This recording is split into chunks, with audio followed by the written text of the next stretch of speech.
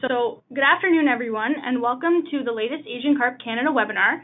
My name is Rebecca Schroeder, and I work on the Asian Carp program at the Invasive Species Center, and I will be your moderator today. The Invasive Species Center is a nonprofit organization that works to prevent the spread of invasive species in Canada and beyond. And at the Invasive Species Center, we work with Fisheries and Oceans Canada on our Asian Carp program, which manages the digital outreach of this program, where we provide resources, information, and education on the prevention, early detection, and response to Asian carps. Today's webinar is titled Socio-Economic Impact of the Presence of Grass Carp in the Great Lakes Basin. This webinar marks the official release of the risk assessment, and we will have statements from the collaborating organizations today. Today we will have Salim Hayder from Fisheries and Oceans Canada, Marc Gaden from the Great Lakes Fishery Commission, and Andreas Link from the Ministry of Natural Resources and Forestry. So I'm pleased to present our speakers today. The Acting Regional Director of Policy and Economics, Salim Hayder, PhD, is located in Winnipeg, Manitoba. He has spent his 10 years with DFO in Policy and Economics. Salim's substantive role is Manager, Economics and Statistics within Policy and Economics. Prior to joining DFO, he taught economics at the University of Manitoba for 10 years and worked at the World Bank for 5. Salim was born and raised in Bangladesh. Salim loves taking on new challenging roles with the penchant on being able to move the parts of the organization forward along with the rest of the regional teams. We also have Dr. Marc Gaden, who is the Communications Director and Legislative Liaison for the Great Lakes Fishery Commission, a U.S.-Canadian agency established by treaty to improve and perpetuate the Great Lakes fishery. Also, he is an adjunct assistant professor at the School for Environment and Sustainability, University of Michigan, and an adjunct associate professor at the Department of Fisheries and Wildlife, Michigan State University. He teaches courses in environmental and water policy and environmental politics. Last but not least, we have Andreas Link, who is the team lead of the Economics Unit and the Policy Division of Ontario's Ministry of Natural Resources and Forestry. Before we get started with the webinar, there was a couple of items I wanted to mention. First, if you're having any technical difficulties during the webinar, please type them into the chat box, or you can email me by responding to your registration email, and I will try and resolve it for you. Second, there's a brief survey following the webinar, so if you could take a few moments to fill that out, it would be greatly appreciated.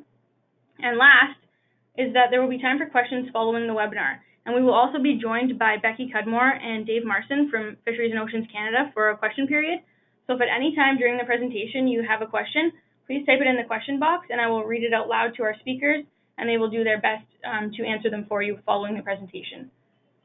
So to keep things moving, I will pass things along to Andreas Link from the Ministry of Natural Resources and Forestry. Thanks, Rebecca. Thanks for organizing this, and thanks for moderating this session. I thank the other partners as well on the line.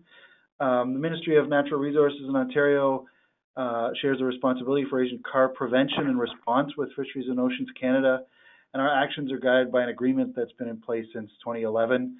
Of course, the Ontario government is committed to fighting and preventing invasive species with the Invasive Species Act in Ontario. Asian carp have the potential to impact recreational and commercial fisheries in Ontario, which are worth almost $2.5 billion combined annually. But of course, it's hard to put a value on what the fisheries means to Ontarians, both economically but also socially and culturally. Preventing Asian carp and other invasive species from arriving and becoming established is critical to our fight against this growing threat. And Ontario continues to explore the value of Great Lakes fisheries to their social and economic and cultural health.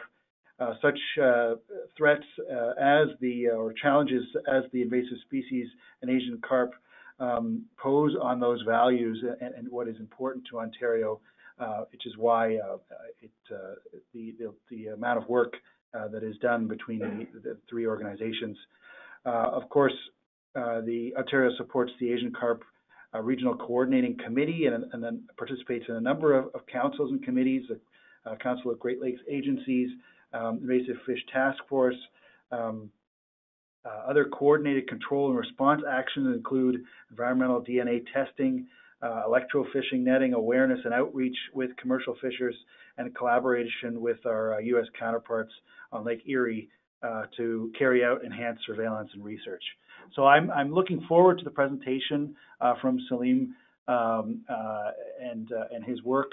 We have worked together. He has been obviously the lead on the file, and hopefully, as Ontario improves its work on the values for the Great Lakes, we can then, add to the work that Salim has done so well.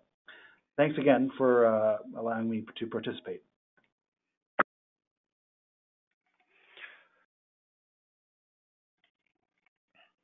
Thanks, Andreas. And now we can pass things over to Dr. Marc Gaden from the Great Lakes Fishery Commission. Thank you very much, Rebecca. And again, I echo what Andreas said about the importance of this webinar and also of the fishery, the value of the fishery to the people of the United States and Canada. DFO and Province of Ontario, among many others, are our key partners in this. The Fishery Commission represents the binational nature of the fishery. So we look at the fishery from a regional perspective, and we do have the responsibility, among other things, to control the invasive sea lamprey, which is a poster child invader and one that motivates all of us to take invasive species very seriously, given what lamprey do and what the stakes are if we don't take care of the problem. We also help the jurisdictions work together across borders, which is very important given that there are 2 countries, 8 states, Province of Ontario, tribes, and many others who are interested in the fishery and actually have an active management role. The grass carp presents an opportunity for us at some other point to talk about the massive amount of cooperation that actually does occur. And Andreas did talk just a little bit about this already. There is coordination across borders, and we are working very hard to address collectively the grass carp problem. Why? Because aquatic invasive species, and Asian carp in particular, pose perhaps the biggest threat to the future of the Great Lakes ecosystem and its fishery. Invasive species inflict enormous harm, both economically and ecologically, to the region. The best thing to do, of course, is to keep them from coming into the system in the first place, or if they are present, to not let them become established. If we don't take that kind of action, the consequences are essentially irreversible. The more we know about the harm that invasive species pose, the more motivated we become to do something about it. And I think that's what this call is all about. So the Fishery Commission very much appreciates what Fisheries and Oceans Canada has done in this risk assessment. The socio-economic risk assessment. I very much look forward to what Dr. Hayder has to say about this work. And at the end of the call, I'll reflect a little bit about why this is so important. So thank you very much for having me. Thank you, Mark. And now I will pass things over to Salim. Thank you, Rebecca. First of all, I would like to start with thanking you and thanking Invasive Species Center for organizing the webinar and for inviting us to present the study socio-economic risk assessment of the presence of grass carp in the Great Lakes Basin. On behalf of Fisheries and Oceans Canada, I would also take this opportunity to express my heartfelt gratitude to Great Lakes Fishery Commission and Ontario Ministry of Natural Resources for their close collaboration, and very importantly, the entire ecological risk assessment team for their continuous, unwavering support over the course of the study.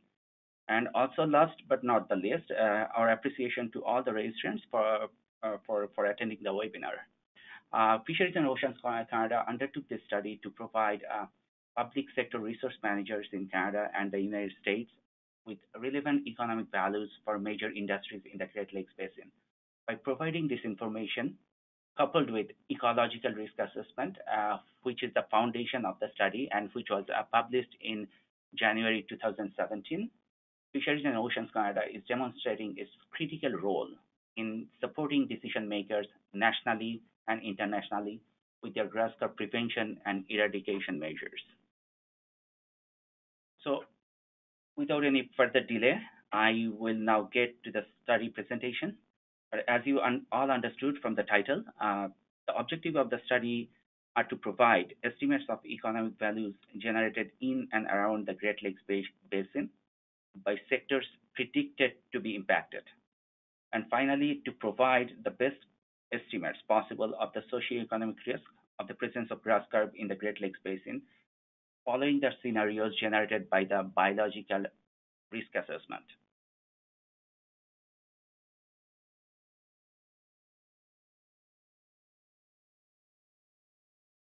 Before I get to the main part of my presentation, which is baseline section and risk assessment, I would like to present some information very briefly on the Great Lakes just to highlight the significance of the area for Canada and the United States. Probably some or all of you know this information, are aware of this information. These are very brief. Of the total 244 and 160 square kilometer of surface area of the Great Lakes, United States account for 64% for a total of 167,000 square kilometers, and Canadian province of Ontario accounts for 36% for a total of 87,500 square kilometers. The Great Lakes hold 20% of the world's fresh surface water and 95% of North America's fresh surface water.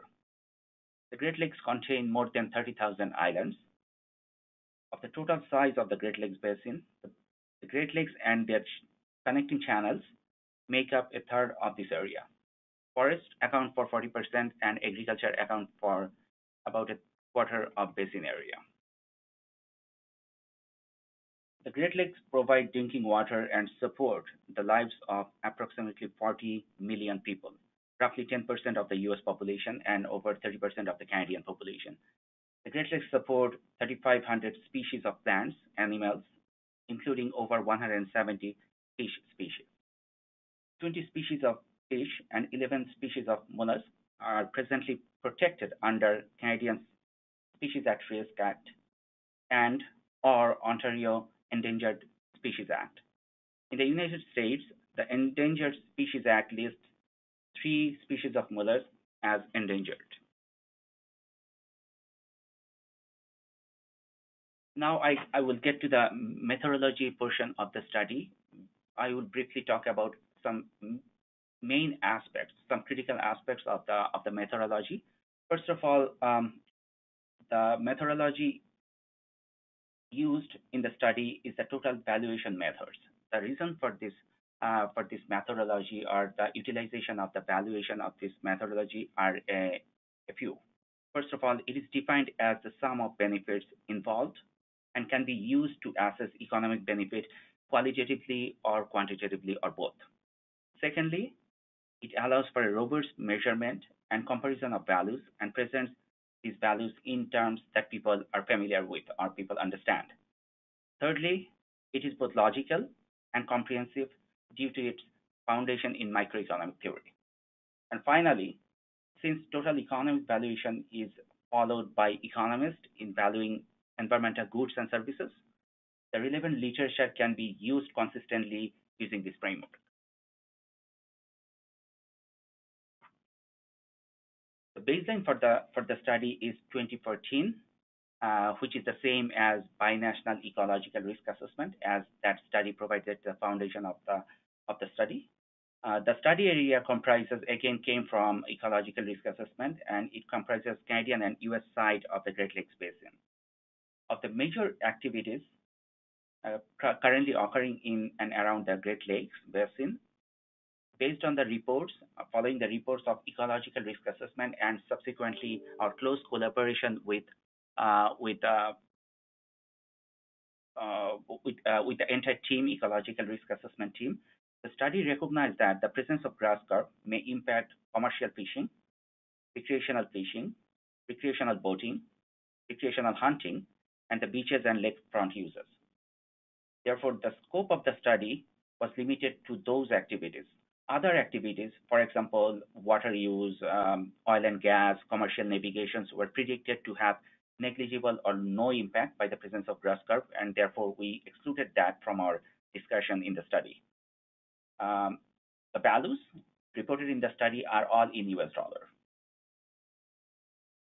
In addition to the quantitative part of the study also qualitatively analyzed ecosystem services, option value, research value, existence value, bequest value as part of the total economic valuation, as we mentioned when we talked about total economic valuation. It can incorporate both qualitative and quantitative part of the valuation. Now, in order to estimate the economic value of the Great Lakes Basin and the risk should grass carp establish in those lakes, the study includes both expenditure at market value and consumer surplus. Consumer surplus was added because expenditure that we see in the market does not include consumer surplus, which is also generated by the activities in the Great Lakes area, so that it captures the total value generated in the Great Lakes Basin, in and around the Great Lakes. So data and other relevant information provided for the baseline was largely by Great Lakes Fishery Commission, Ontario Ministry of Natural Resources and Industry, Forestry, and partly came from our own Department, Fisheries and Oceans Canada. And we also relied on diversified sources of information, but credible sources, like we use published literature and relevant government website. Now, the methodology on risk assessment. Following the conclusion drawn in ecological risk assessment, the study excludes triploid grass carp from the economic risk assessment and assumes that the arrival of diploid grass carp would take 10 years for the impact to be felt in the area where they are present. So the time period considered for the socio-economic risk assessment begins in 2023 and are for intervals of 10 years and 40 years, as the study uses 2014 as the base year. As for adjustment method, the study used a net present value method. And in socio-economic risk assessment like this one, that includes multiple years projecting future, adjustments are very necessary because future losses are always worth less than current losses. Money today, for example, even in an inflation-free economy, is always worth more than the money obtained in the future because of its earning potential or psychological gratification of having money now or today rather than tomorrow. So in order to discount that future impact, the study performed a 3% discount rate, which is the social discount rate, as identified in Treasury Board Secretariat framework. For risk assessment, the majority of the information came from ecological risk assessment, and we also followed a DFO framework for socio-economic risk assessment for AIS to determine the methods for calculating risk.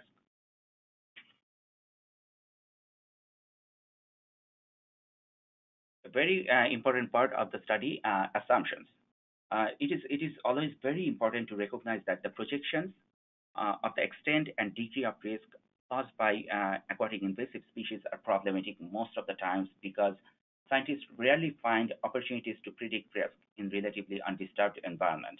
Therefore, what we did since there is no feasible way to separate out the risk being predicted from the presence of grass carp into the Great Lakes from other influences, for example, climate change or urbanization, the study used two scenarios, both with and without the presence of grass carp, holding other variable unchanged. For example, the economy is static and the current management measures are in place and all other things remaining the same.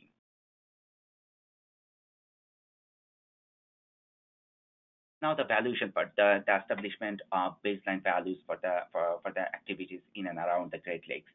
I'll spend a couple of slides on that one. First, I'll talk about the commercial fishing part of it. Commercial fishing and associated industries are significant employer, particularly in many smaller Great Lakes communities. It is also a very important source of economic income for many Aboriginal communities in the Great Lakes region. In Canada, on average, 12,600 tons of fish were commercially caught annually from the Great Lakes, generating an estimated market value of $230 million per year. In the U.S., on average, annually 7,800 tons of fish were landed, generating an estimated landed market value, not land market value, of $145 million each year. We do not have enough information to calculate a consumer surplus for commercial fishing, But the study noted that since commercial fishing industry is fairly competitive, because of the presence of close substitute goods, for example, fish from other parts of Canada or meat, the associated consumer surplus could be assumed insignificant. Then comes recreational fishing, which is the biggest sector in both Canada and the U.S. In the Great Lakes. In terms of recreational fishing, the study estimated that the expenditure and consumer surplus on the Canadian side of the Great Lakes is at 471 million, and consumer surplus is 48 million. For the U.S., the expenditure in recreational fishing, which also includes purchases and investments, in the Great Lakes was estimated at 2 billion and consumer surplus at 1 billion. Then comes recreational hunting. Many bird species migrate through and use the Great Lakes. Wetlands of the Great Lakes provide important and productive nursery areas for many bird species, which rely on these habitats for protective structure, hunting grounds, migration stops, and raising offspring. The study estimated economic contribution of recreational hunting activities around the Great Lakes in the U.S. at 30 million per year, of which expenditure accounts for 22 million and consumer surplus accounts for 9 million. Unfortunately, we didn't have enough information to calculate and the expenditure in recreational hunting for the Canadian side of the Great Lakes due to lack of information. Recreational boating. Boating in the Great Lakes provide a lot of great activities and enjoyment and supports a number of industries in the Great Lakes region, generating income and jobs, especially in coastal communities. The economic contribution of recreational boating around the Great Lakes are estimated to be 2.3 billion and 4.9 billion per year in Canada and the U.S. respectively. In terms of consumer surplus, we did not have reliable information to accurately estimate consumer surplus. Therefore, the study refrained from using that estimate. Public access beaches are widely distributed among the Great Lakes. The economic contribution is estimated to be 235 million and 1 billion per year for Canada and the U.S. respectively. Wildlife viewing. The Great Lakes watershed includes some of North America's most fascinating wildlife. The economic contribution of bird watching in the U.S. is estimated to be 121 million per year. Again, we do not have enough information for the Canadian side, both for consumer surplus and expenditure. Therefore, in order to ensure credibility of the findings of the study, we refrain from using any numbers for these activities. So this is the quantitative part of the baseline. Now we also discussed the qualitative part of the baseline, which we although could not quantify it, but it is very much worth mentioning because these are invaluable services provided by the Great Lakes. Healthy ecosystem, for example, in the Great Lakes support sustainable industries, local economies, as well as benefit people across Canada and the U.S. The Great Lakes ecosystem contains habitat. I have a slide that briefly captured some of the facts. So again, as I mentioned, it contains 3,500 species of plants, including over 170 fish species and mammal to inhabit the basin. In the Great Lakes Basin, more than 216,000 hectares of coastal wetlands have been identified, of which almost 50% is found in Lake Huron and Lake Michigan subbasin. Though maintaining this complex ecosystem and biodiversity, the Great Lakes provide invaluable services to society, but we could not quantify it because those are tangible, and we do not have enough guidance to determine information to determine the values for those services. The Great Lakes also provide considerable subsistence, social, cultural, and spiritual benefit, as Andreas mentioned before. It influenced and supported the livelihood of regional residents significantly. Currently, there are 75 First Nation communities living along the Great Lakes in Canada and 27 recognized feral tribes in the U.S. portion of the Great Lakes Basin. Subsistence harvests in the Great Lakes include fishing, hunting, gathering of wildlife, and agriculture. But unfortunately, we do not have enough information to calculate the numbers for the entire Great Lakes Basin. So that's all about the baseline values of the Great Lakes Basin in summary. Now I will focus on the risk assessment part of the presentation.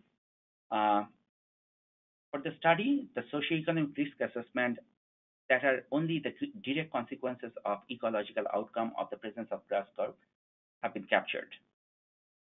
These socio-economic impacts are tied to ecological risk assessment and form the foundation of this risk assessment. Now, in order to set the stage, the study assumed that in the absence of added prevention and protection, grass carp will arrive, establish population, survive, and spread, following the findings of the ecological risk assessment. And based on the findings of the ecological risk assessment, the study also concluded that the presence of grass carp will impact commercial fishing, recreational boating, wildlife watching, recreational hunting, beaches and lakefront activities. Therefore, the next slide will highlight the impact by these sectors. Now, what you see here is the impact of the presence of grass carp on the commercial fishing. And this impact links ecological risk assessment impact and assumed a linearity in terms of impact into socio-economic impact. So I'll focus on commercial fishing first. Now, in order to assess or estimate the impact of the presence of grass carp on commercial fishing, it was necessary to project the expected ecological consequences on native fish species that are commercially fished in the Great Lakes. As you can see in the flowchart, the presence of grass carp will not only increase cost of operation, it will also reduce revenues for commercial fishers. The rationale is that grass carp behavior and food habit will degrade the physical characteristics of aquatic habitats and water quality. So less food habitat or plant abundance, degraded water quality would ultimately adversely affect the commercially targeted fish population, which in turn would reduce the catches of commercially fished species and harvesters' revenue and activities. The decrease in revenue would in turn reduce profit and thereby will create a circular flow of income. Not only that, from a demand perspective, the sector might also be adversely affected because of a reduced quality of native species reflected through the smaller size of targeted fish population. The presence of grass carp, this is the revenue side. On the operational cost side, the operation cost will increase or may increase for the harvesters if they have to travel further to remote sites to catch harvested species, which in turn would reduce their profit and will cause less incentive for the harvesters to fish in the subsequent years, which in turn would reduce their profit further. So this will create another circular flow of income, or flow of impact or risk in the commercial fishing sector. It is also anticipated in the study that all the sectors associated with commercial fishing through backward and forward linkages would be proportionally impacted. For example, food processing sector and export sector. I can give you an example. The detriment, for example, if commercial fishing in the Great Lakes is negatively impacted, it will have a negative impact on processing sector, food processing sector, which is already captured in the study in market value. It will reduce international exports of freshwater fish and fish products. It will increase pressure on freshwater fish species sourced from other jurisdictions in Canada. And to some extent, it will also hamper the competitive behavior or environment in the food sector, in the regional economy and the Canadian economy as a whole, and in the U.S. economy.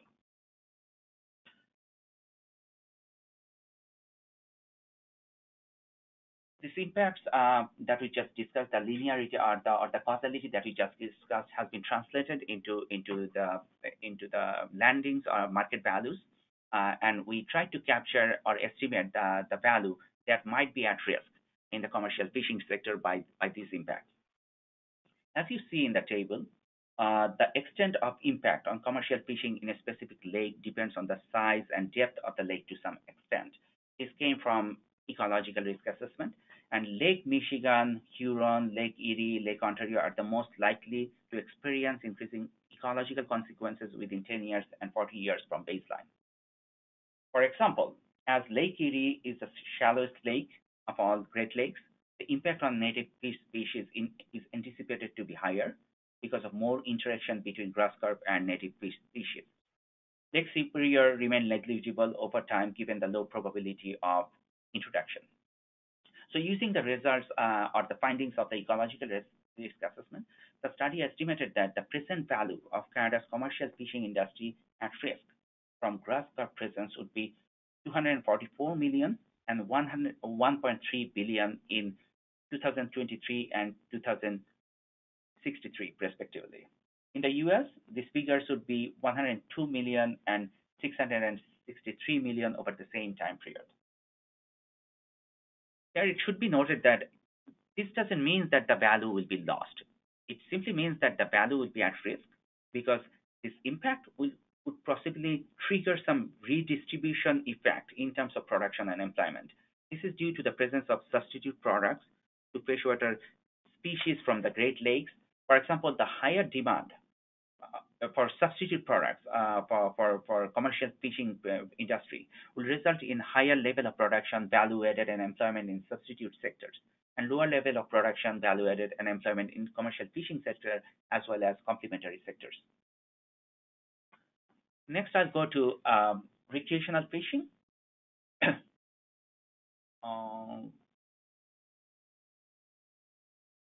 Okay. Yeah. The presence of grass carp will have significant impact on recreational fishing in the Great Lakes. Here, the rationale is that the presence of grass carp would damage the recreational fishing through the expected impact on native fish diversity and population, which I already described in the case of commercial fishing. The reasoning is that if catch rates were reduced by decrease in native fish species and diversity and population, demand for trips would likely decrease, which would in turn lead to a decrease in angling days, and hence a decrease in recreational fishing activities in the Great Lakes, measured by decrease in the expenditure and consumer surplus.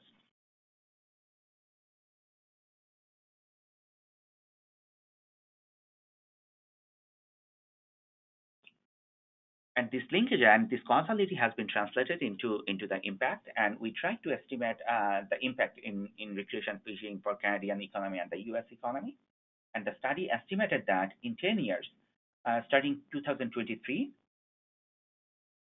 the total present value of impact of recreational fish expenditures and the consumer surplus would be approximately $345 million, of which $293 million is expenditure and consumer surplus is $52 million.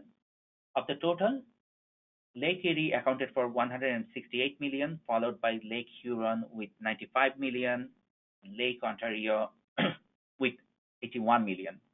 Lake Superior has negligible impact. In 40 years, starting 2023, for Canadian side of the Great Lakes, the total present value of impact on recreational fishing would be at $1.3 billion. Of the total, the present value of impact on Lake Erie would be $1.1 billion, followed by Lake Huron and Lake Ontario. The impact on Lake Superior again is negligible.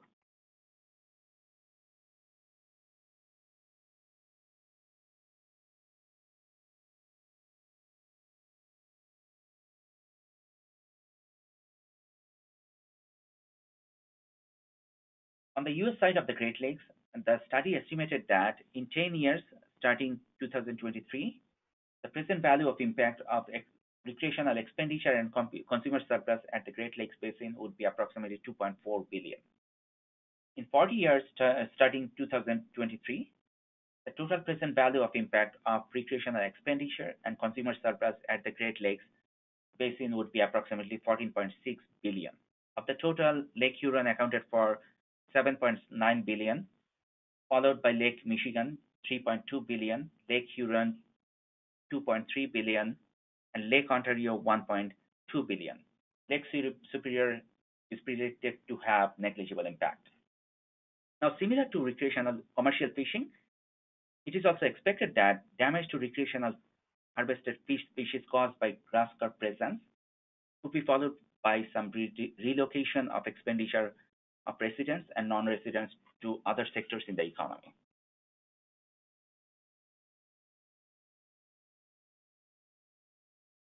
These are mainly the quantitative part of risk assessment, socio-economic risk assessment. Now I'll focus on other activities, other sectors, which we qualitatively described, but could not quantify it because those are not linked to the ecological outcome of the ecological risk assessment. First of all, I'll focus on recreational hunting. The presence of grass carp has been documented to be detrimental to bird species habitat because of their destructive nature on wetland plants. Grass carp are consuming submerged aquatic vegetation and competing for food with several bird species, as well as by altering wetland nesting habitat. The removal of macrophytes can result in adverse effects on the ecosystem with a loss of source of forage for birds.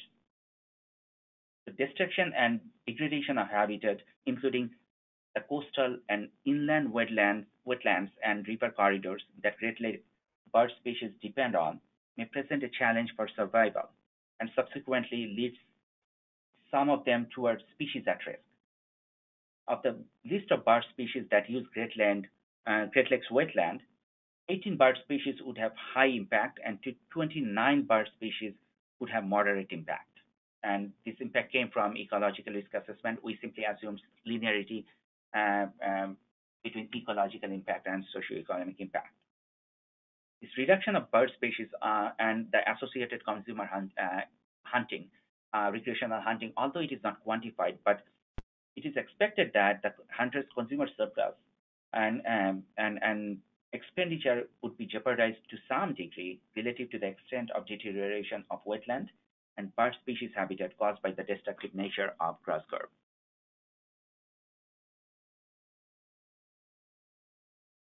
Recreational boating. It is different from other impacts. It has been inferred that in the study, the presence of grass carp may facilitate recreational boating activities in the Great Lakes to some degree. The rationale is that mariners and boat owners may have to spend less time and money on vegetation control, as it was initially introduced to in the North America to control vegetation. So it might facilitate recreational boating and related activities. But unfortunately, since recreational boating is not directly linked to ecological consequences, we refrained ourselves from quantifying it. Wildlife viewing, beaches, and lakefront use.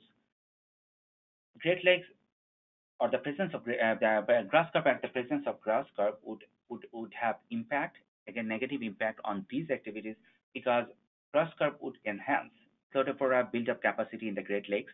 It will increase Cladophora-related problems, that problem may pose significant health risk to the Great Lakes user and contribute to a decreased level of activities, for example, wildlife viewing, beaches, and lakefront use. But since these activities are not directly linked to ecological consequences, we simply qualitatively provided a justification for the negative impact. We did not quantify it.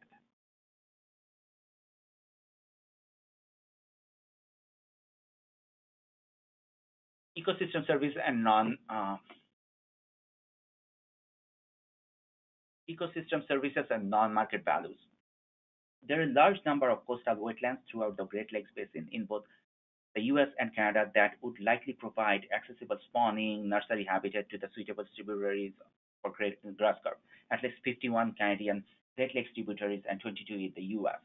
So in terms of damage to ecosystem services, grass carp population have the potential to nearly completely remove aquatic plants, influence macrophyte composition, damage banks, and cause erosion and increased turbidity, resulting in loss of ecosystem services such as nutrient controlling cycle control.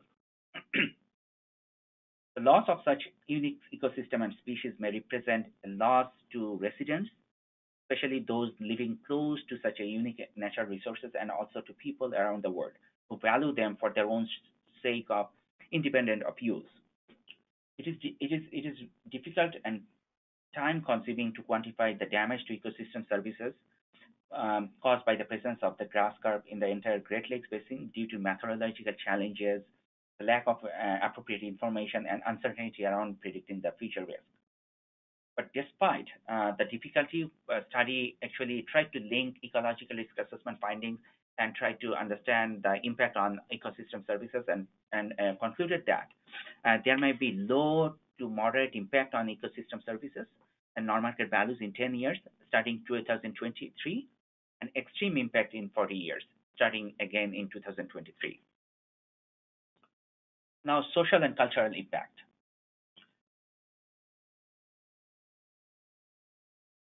Which is also qualitative, not quantitative, but it includes a linkage or causality like commercial and recreational fishing, because it has linkage with in ecological term, ecological consequences, but due to lack of complete information on subsistence harvest data, we could not quantify it.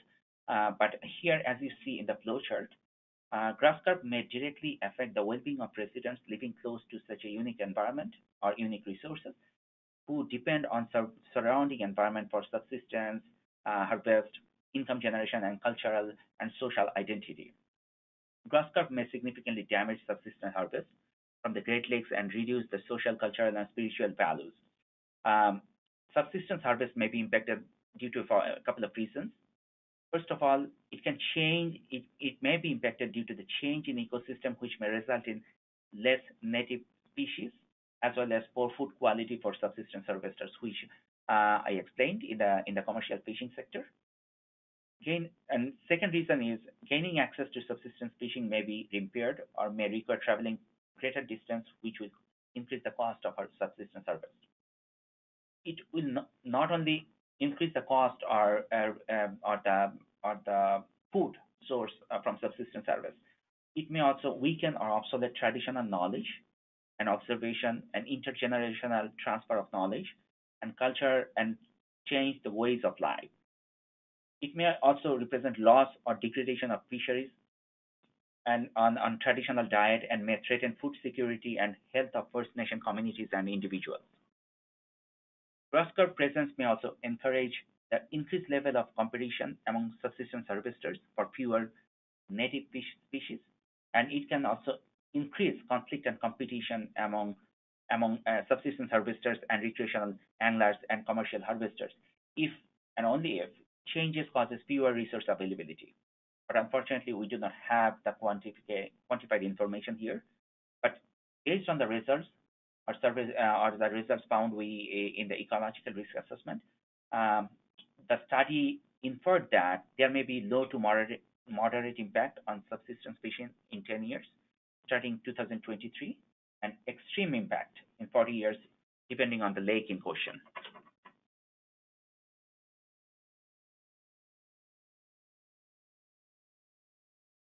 I spoke a lot, so now I will conclude. The socio-economic, a few points about the study, which are also the qualifiers and conclusions. The socio-economic risk reported in the study is providing the best estimates from available research and using the best data available. The risks discussed here are speculative and conservative estimates and anticipated to be by and large proportional to ecological risk assessment reported in ecological risk. The impact of grass carp in Great Lakes would possibly trigger some redistributional effect in terms of production and employment. Just to make sure to the readers that all the risks reported in the study are not lost. It will trigger redistribution. Some sector will expand, some sector will contract. Therefore, from national perspective, it will largely be redistribution of income and expenditure, but there might be some impact, severe impact from regional perspective. It should also be noted that the estimated baseline and risk associated with activities in and around the Great Lakes in Canada and the US should not be directly compared, and also with those provided in extant literature due to methodological differences. The study has some limitations. It used the best available resources and research and data, but it has some limitations which have been mitigated to some extent through application of proxies with adjustment within the limited time constraint. But while the mechanism of grass carp on ecosystem service is still emerging, the study, however, made an effort in identifying the value of certain activities in and around the Great Lakes in Canada and US, and the value of what might potentially be lost or might be redistributed by the presence of grass carp to supplement the ecological risk assessment.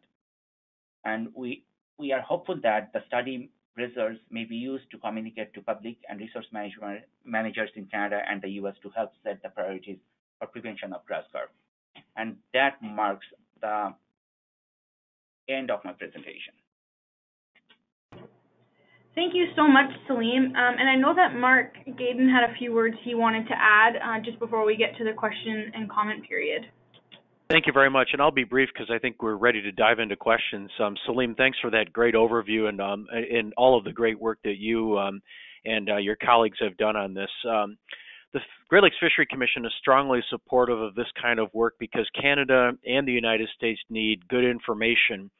The information is directly related to policy and action, as Salim mentioned, on the parts of stakeholders and I'll add policymakers and fishery managers, people who actually need to make decisions about the fishery, the ecosystem, and everything that we value about the Great Lakes. We really respect how Canada approaches the risk assessment process in both ecological and socioeconomic terms. They're two pieces of the important puzzle, and they complement each other. And it should have been very clear that the work that Salim did on the socioeconomic part was based directly on the ecological risk assessment that Becky Cudmore had led a few years ago. This important science is sobering. The ecological risk assessment gave us kind of a sobering account of what is at stake ecologically if grass carp become established. The good news is that although the grass carp have arrived, said that risk assessment, they're not established, and so there's still time to do something. On the socioeconomic part of it, both the economic and the non-economic uses is also sobering, costs in the billions of dollars and extensive harm over the same time period, decades that the ecological risk assessment covered. So thank you for the work that you do. This work justifies and helps us really communicate the efforts to those who are listening and want to do something. I can tell you in doing legislative affairs for the Great Lakes Fishery Commission that there are a lot of people in both countries who want to do everything possible to keep the grass carp from becoming established in the lakes. And this information gives us much justification for that work. So, Rebecca, back to you, and thanks again. Look forward to hearing what's on people's minds. I'd like to add here one line. Marc mentioned the work I did. Actually, I should say that I should correct it and to say that what we did, department did in very close collaboration with Great Lakes Fishery Commission and Ontario Ministry of Natural Resources and Forestry. Awesome. Thank you. I'm just about to unmute Dave and Becky, who are on the line as well. So they'll be available for questions. And we've had a few that have come in. I think Becky and Dave, you should be unmuted now. You just want to mute yourself.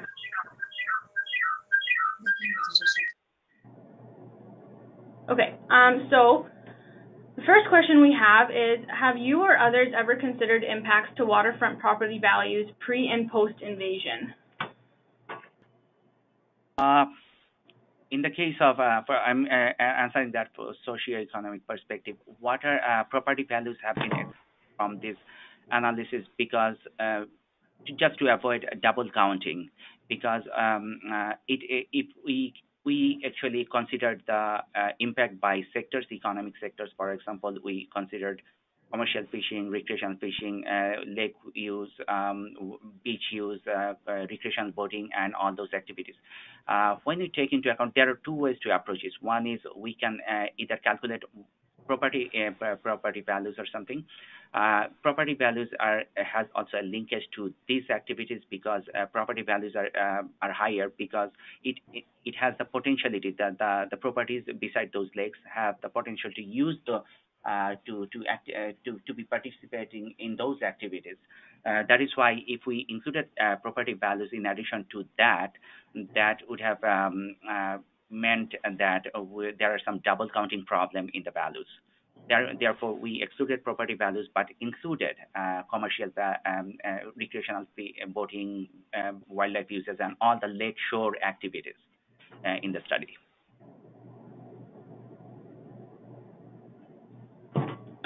Awesome. The next question is, I know you mentioned that Superior isn't included due to the low risk of invasion, but why weren't the present values considered for Lake Superior in the study?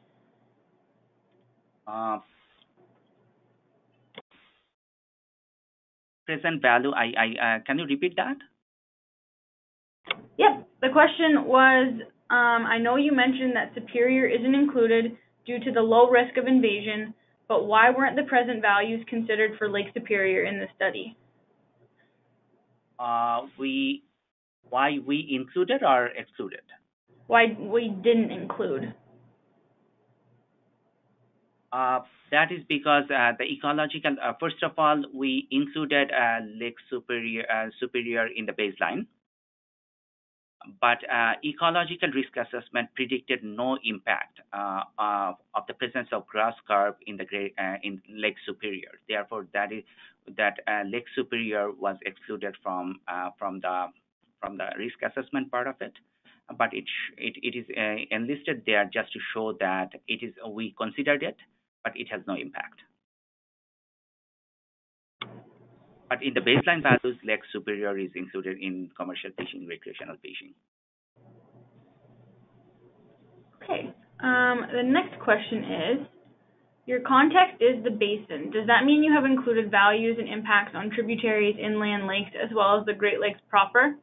Yes. I would be interested to know. So, go ahead. I'm sorry. You finished the question. That's okay. It's a two-part question, so if you want to answer that one first, then we can get into the second part. The lakes covered are largely determined by the results of the ecological risk assessment and partly by data availability. The study in general, especially for commercial and recreational fishing, included the entire Great Lakes system, which includes Lake Michigan, Lake Superior, Lake Huron, Lake Erie, Lake Ontario, Lake St. Clair, and St. Lawrence River, and other subbasins. Okay. Again, at data, we included that, and but in some cases we didn't have information on all the areas. But for example, in the case of recreational hunting, so in some cases those were excluded, and this is the reason why in the conclusion section we mentioned that one of the reasons why we mentioned that the study results should be assumed conservative estimates. So the second part of the question is, the asker would be interested to know the values or percentage for the off-lake impacts. So what are the dollar amounts or the cost if you just considered the impacts on the tributary rivers and streams and affected inland waters? Again, I have to ask you to rephrase it. So we'd be interested to know the value or percentage for the off-lake impacts. So what are the costs if you just considered the impacts on tributary rivers and streams and affected inland waters instead of the basin as a whole? Oh, that micro level information is very hard to find in most of the cases. So what we have is data. But the limitation here in the study is that we did not collect data by ourselves. We mainly relied on data that is available out in the published literature. For example, data for commercial fishing came from on the Canadian side came from Ontario Ministry of Natural Resources and Forestry. Data for the U.S. side came from Great Lakes Fishery Commission, and recreational fishing came from our own department, Fisheries and Oceans Canada.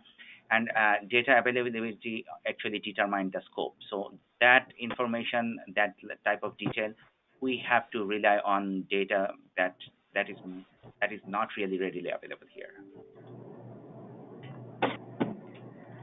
The next question is, do we know how effective fishing has been in reducing the population of Asian carps close to the Great Lakes? How expected what? How effective fishing has been in reducing the population of invasive Asian carps close to the Great Lakes? I have to defer that to my science colleagues. Yeah, let me start. This is Mark. There's fishing effort being done in the Chicago area waterway system dealing with the big-headed carp, so the silver and the big-head carp that are downstream of the electrical barrier system. And collectively, and I'll use the royal we here, we've removed probably upwards of 7 tons, I believe, of those fish from the system. That alone won't do the job, but it does reduce the pressure significantly on the electrical barrier system. Regarding grass carp that are in the Great Lakes, presumably mostly in a sterile form, but not always, there is considerable effort going on to do netting and work, particularly in Lake Erie. This is a collective effort that the jurisdictions are doing, so sharing resources across borders to bring all the tools to bear. Part of that is as much an assessment effort to find out where these grass carp are as it is a removal effort. But there's far fewer of the grass carp in say Lake Erie than there are big-headed carps in the Chicago waterways. So obviously the fishing effort is quite different, but it is important. Awesome, thank you. The next question is, will the results from the socioeconomic risk assessment drive the on-the-water work that DFO and the MNRF are doing to protect the Great Lakes?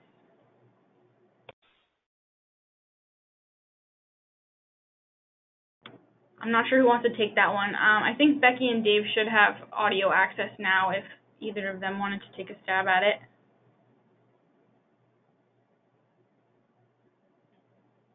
What is the question again? Will the results from the risk assessment drive the on-the-water work that DFO and the Ministry of Natural Resources and Forestry are doing to protect the Great Lakes? Yeah, I mean, the study, that was the purpose of the study, actually.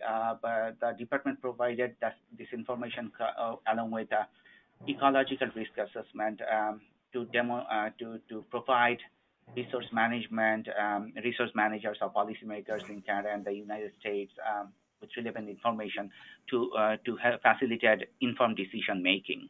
So definitely there will be some impact, but there will be some information that they can use from this study along with this ecological risk assessment that will facilitate those activities. Water. Probably Becky can add more to that. Can you hear us? Yes, we can.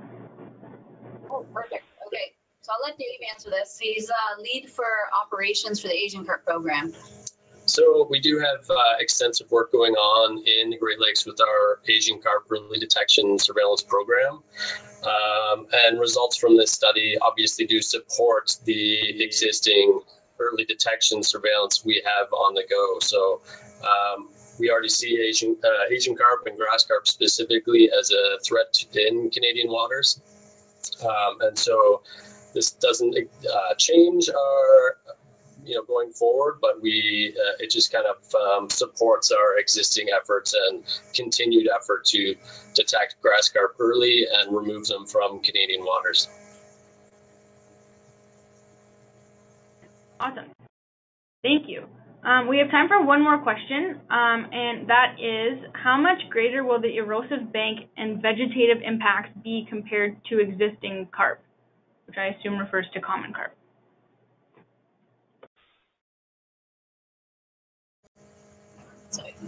Hey, Rebecca, can you repeat that question?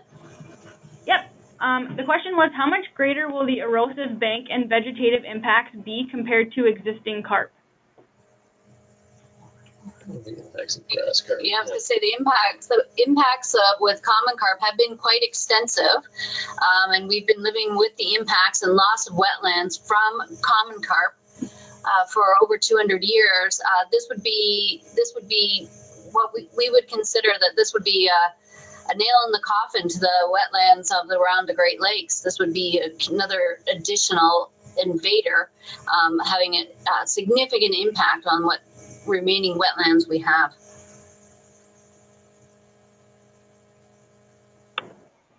Great. Thank you for the answers to all of our speakers. Thank you for everyone who tuned in today and listened to this webinar. That's all the time we have for questions.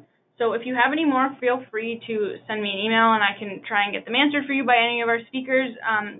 Just another reminder to please fill out the survey at the end of the webinar. We'd really appreciate your input and your feedback. If you're interested in any future webinars, you can visit our website, asiancarp.ca. We actually have one tomorrow if you're interested in registering. It's on Asian Carp Education, and our speaker is from the Ontario Federation of Anglers and Hunters. So again, thank you to our speakers who took the time to present for us today, and thank you to everyone for tuning in. Thank you.